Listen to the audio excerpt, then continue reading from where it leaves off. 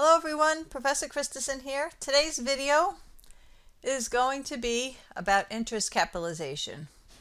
This is one of the more complicated topics in accounting, so I'm going to split this up. This first video is going to be a short introduction to what interest capitalization is, and then the next video is going to go through an example. And as I always tell my students, the devil is in the details. So the concept of interest capitalization is fairly easy, but the implementation is sometimes fairly complicated. Okay, so let's recall how we decide the cost of an asset. Okay, here is our rule. Cost of an asset, so if we're looking at, for example, property, plant, and equipment assets, includes all reasonable expenditures to acquire the asset and prepare it for its intended use. So everything that you have to pay to get the asset, get it to your place of business, and get it ready to use. Okay? So one of those costs includes interest. So in other words, you're borrowing money in order to complete a very long-term project, and that interest is included as part of the cost of your asset. Okay, so what are we doing? Basically, instead of recording the interest as interest expense like we usually do, we are going to add the interest to the cost of the asset. Okay, so, we're not going to debit interest expense. We're going to debit whatever the asset is. All right. So we're including the interest as part of the cost of the asset. Okay, so what kinds of assets are we talking about? There's two kinds of assets. One would be assets that are constructed for a company's own use. The other one is assets constructed as discrete projects for sale or lease. So think about this. We're paying interest to borrow money to complete an asset. So this is not inventory that you're creating, thousands and hundreds and thousands and millions of in a year. This is something that's going to take some time to complete. Okay? So it could be an asset that they're building for themselves, or it could be an asset that they're building for a customer. Okay, so we want to look at the period of capitalization. So what length of time are we going to use for capitalization?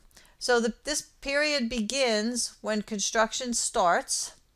And so three things have to happen. So I say remember A, E, and I. So A means activities. So that means construction has started. Activities have started. Expenditures, E is expenditures. Expenditures have been made on the asset. And finally, interest costs are being incurred.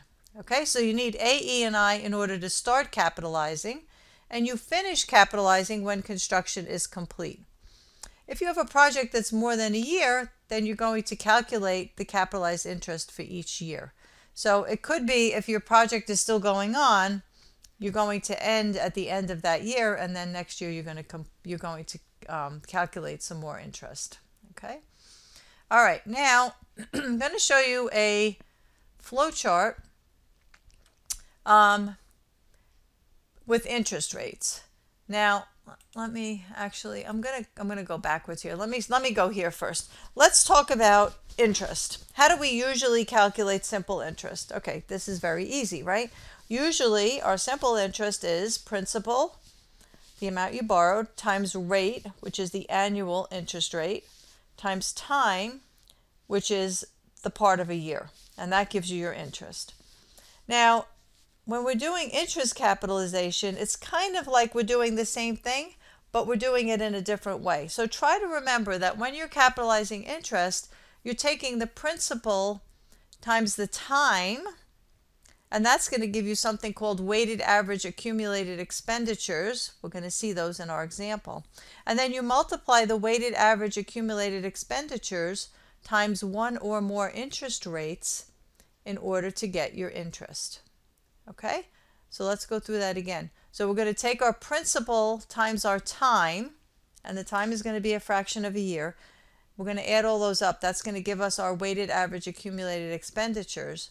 And then we're going to multiply the weighted average accumulated expenditures times one or more interest rates in order to get the interest that we capitalize. Okay? Avoidable interest, we're going to call it. All right, so let's look at the interest rates. So this is something you might want to save. We're going to go through this in our example.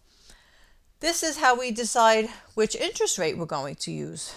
Okay?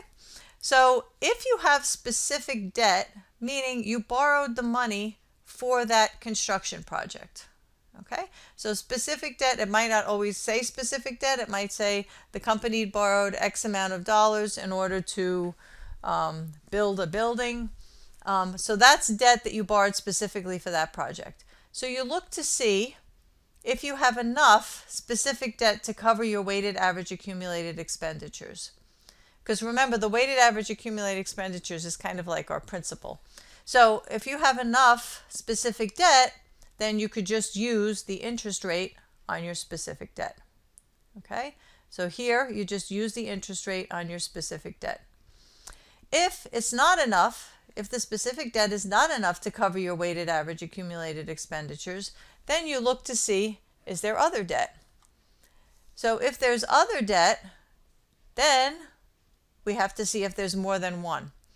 So if there's not more than one, so if you have specific debt and then you have one other debt, you could just use that rate on the other debt. If you have a specific debt and you have more than one other debt, then you're going to have to calculate a weighted average interest rate. Now, I know this is very, very complicated. It's probably confusing, but hold on, and let's take a look at our example. And when you see the example, it's going to make a lot more sense. Okay? All right, I think that's all we have for now. So I'm going to stop this, and I'm going to come back to the next video, which is going to walk us through an example.